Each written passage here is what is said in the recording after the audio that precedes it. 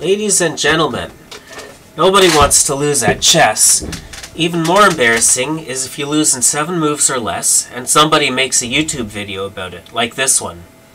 I put timestamps for each game in the description, so you can jump to whichever one you want. If seeing people play chess very badly is triggering for you, well, then why did you click on this video? What are some of the shortest checkmates in chess history? There are 8 ways black might checkmate white on the second move, if white plays incorrectly. That's the fastest possible checkmate, but I'm talking more about checkmates that have occurred in actual historical games.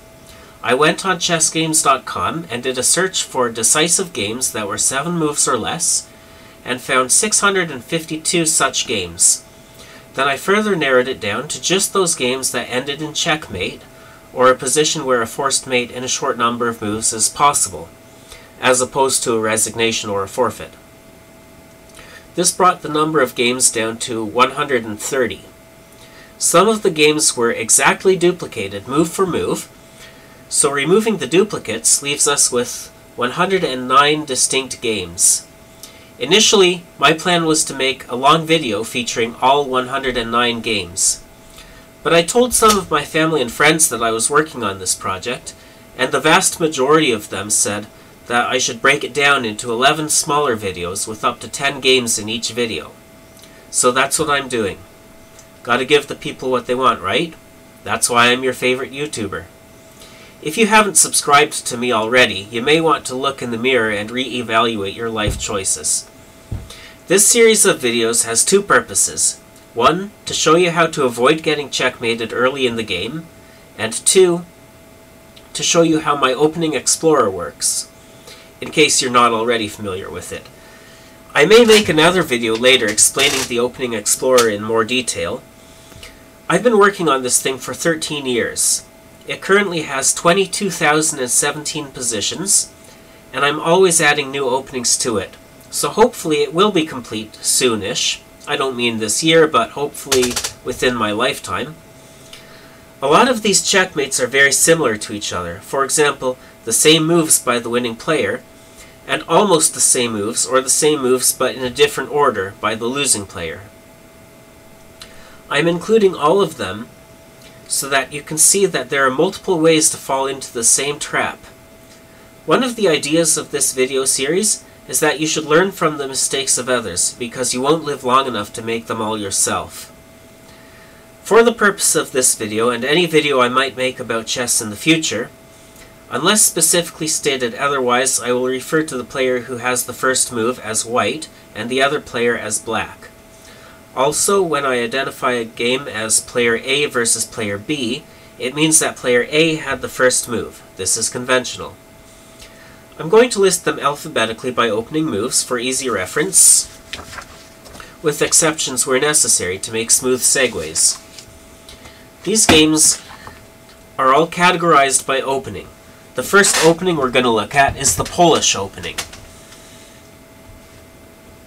I'm going to show you 3 games with the Polish opening, and black wins all 3 of them. So not a good opening to play if you're white. So this is my opening explorer. I built it from scratch and maintain it pretty much all by myself.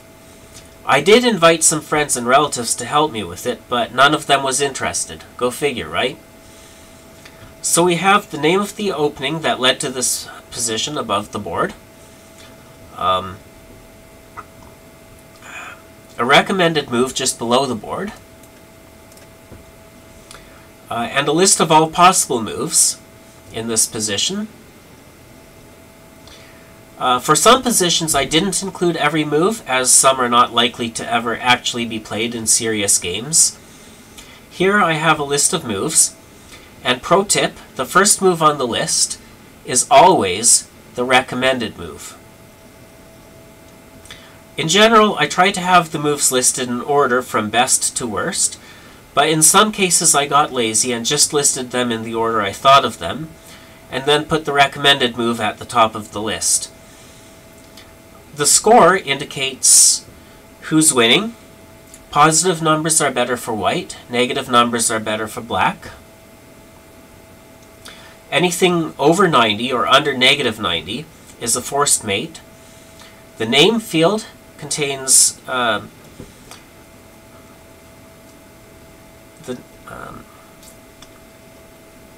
the name and also the ECO code. ECO stands for Encyclopedia of Chess Openings. There's more info about openings on my openings.html page.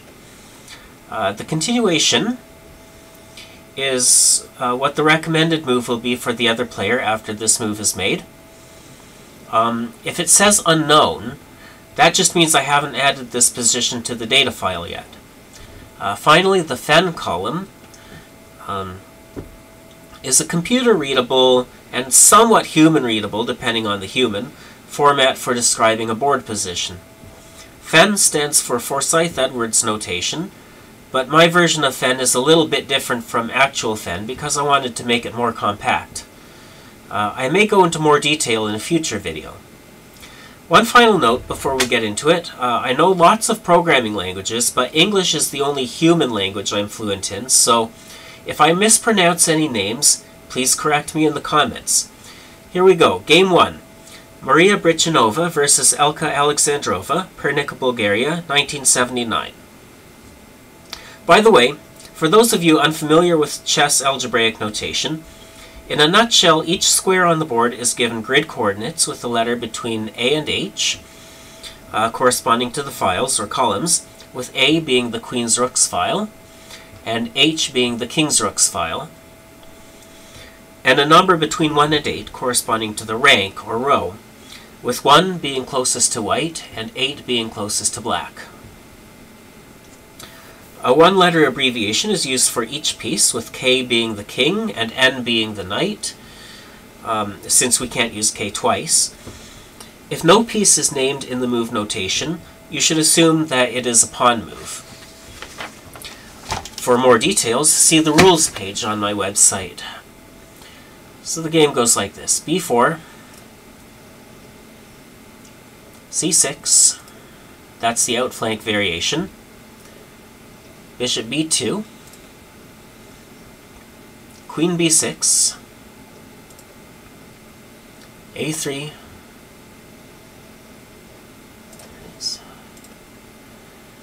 A5,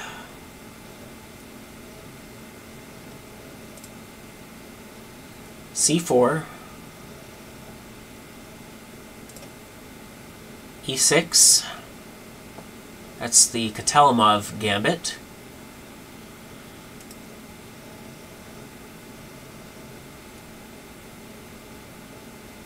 C5,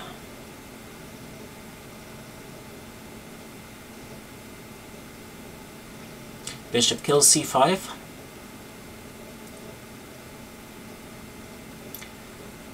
and here comes the mistake. Bishop kills G7. A lot of different moves could have led to checkmate here. And black wins with bishop kills F2 mate. So that's the pawn there, diagonal from the king. The second game we're going to look at is Anonymous versus Mountain Man 1, an online game. It started similarly with the Polish opening, but this time black plays E5, A3. This is the Bugiev attack. D5, C3,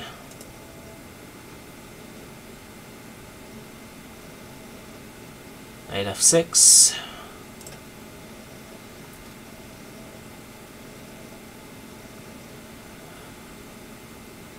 did it not go? Knight F6, okay, F3, and black's already winning here. White's going to make more mistakes.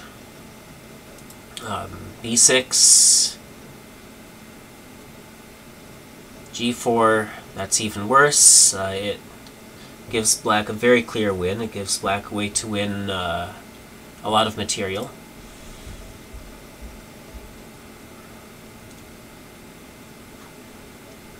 Knight E4, That's okay. Knight kills g4 also works, as you can see. And then here is, of course, the fatal blow. F kills e4. And then black wins with queen h4 mate. So he's going to get his queen out to the side of the board and get the king on that diagonal. Game 3. So it's going to start with the same move there, and then white's second move is bishop b2. This is Dr. J versus Mr. K, played in New York, 1876. We have bishop d6, the Stabino variation. I might have mispronounced that. If I did, tell me in the comments. f4.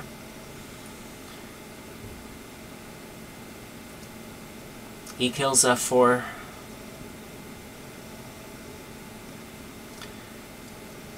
Bishop kills g7. So white's winning here, but white won't always be winning, as we know. Queen h4 check. g3 looks like it's the only legal move, so that's what has to happen. F kills g3. Knight f3. Oh, there it is. And black mates in 2. So g kills h2 check. Knight kills h4. So sacrificing the queen, and then bishop g3 is checkmate. This game was played at the New York Chess Club in 1876. Apparently both players played so badly that they were too embarrassed to use their full names. The next opening we want to look at is the English opening. I'm going to show you 6 games with the English opening. Of those, white wins only 1 and black wins 5.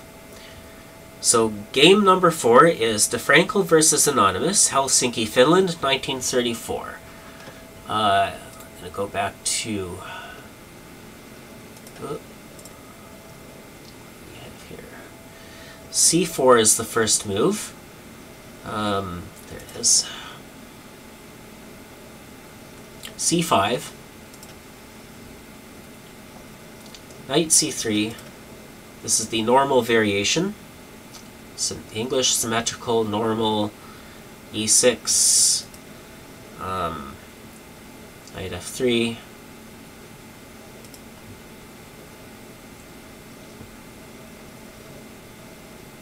Knight E7. Knight E4. F5. Uh-oh, that's a mistake. And then white wins with Knight D6 mate. There you go. Because the knight hits the king there and also on the F7 square. Game 5. Also in English, Spencer, J. Spencer versus TACX, Dayton, USA, 1981. So now black plays E5, which is called the Bremen Defence. And then we have B3. Bishop C5. Okay. Knight C3.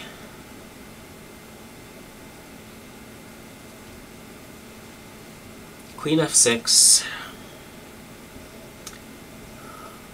Bishop B2. Uh-oh, that's a mistake. And then there are 2 possible checkmates, and TACX chose Queen kills F2 mate. Obviously, Bishop kills F2 also works. This is just another variation on the Scholar's mate. So game 6 is Dirk Poldauf versus Christian Stoitman, Rierik, East Germany, 1980. So it starts off the same moves by white and black, but then white's second move is Knight C3, which is the reversed Sicilian. And then we have Knight F6, which is the 2 knights variation. Knight F3. Knight C6. The 4-knight system, number 2. Reversed closed Sicilian. G3 is the kingside fianchetto line. I've been saying fianchetto my whole life, and someone recently corrected me, and now, you know, it's kind of hard for this old dog to learn a new trick. But it is pronounced fianchetto. So we got bishop c5.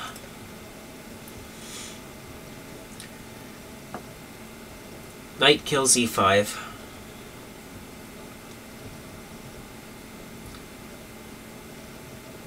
Knight kills e5. d4.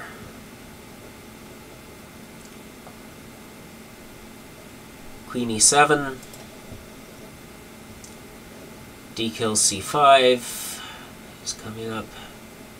Oh, that's a mistake. And then black, of course, wins. Knight f3, mate. Game 8, or no, sorry, game 7. B. Venema versus P. Suderman, Groningen, the Netherlands, 1993. So this time, black's response to c4 is e6, and that is called the Caro-Kann Defence. Knight c3, Knight f6, that's called the hedgehog system, or a transposition of the hedgehog system. Transposition just means it's the same moves but in a different order. E4, the Flora-Mykinus Karls variation, number 2. Knight c6, this is the Kevitz variation.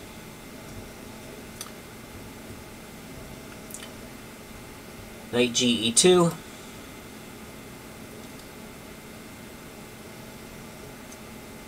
e6. g3. Knight e5, that'll be the recommended move, obviously, and then white plays b3, which is a mistake. There are actually a lot of moves that lose here, b3 being one of them. And then there are 2 ways black could win, and Suderman chooses knight f3 mate. Knight d3, of course, also works. And now we get to game 8, which is Anonymous versus Anonymous, the only game in this whole series where the identities of neither player is known. So again, it's an English opening, and black's reply is knight c6, which is called the Anglo-Lithuanian variation. You have e3, knight b4, and then comes the whoopsie, knight e2, and as you see, black mates in 1 with knight d3, mate. Knight goes here, and the king can't go anywhere because he's blocked in by his own pieces. That's called a smothered mate. We now look at game number 9, which is the last game in the first of the videos. So who have we got? Tony Amantia versus Tim Trogdon, Dayton, USA, 1979. And it goes like this. This time, instead of knight c6, it's going to be knight f6, which is called the Anglo-Indian defense. Knight c3, the queen's knight variation, e6. And that's, again, the hedgehog system, which is what we saw before in Venema versus Suderman. The rest of the game is almost exactly the same except for white's final move. So you got e4, Flora-Mykinus Karls variation, number 2. Knight c6, Kevitz variation. Knight ge2.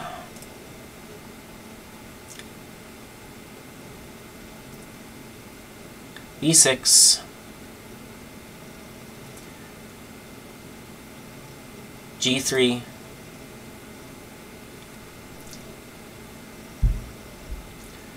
Knight e5. And then white's move is d4, which is just as bad as the other move that was done. And again, black wins with knight f3, mate. So again, it's almost a smothered mate. So the king could try to go to d2, but he still loses because the knight here will get him here. This one's actually pretty interesting because black was threatening mate two different ways. Yeah, we saw that, knight f3 or knight d3. And it was hard for white to see a way to avoid both mates. His final move did indeed prevent one of the mates. You see, there's only one way to mate here. This concludes part 1 in the series. Now please watch part 2. The link is in the description.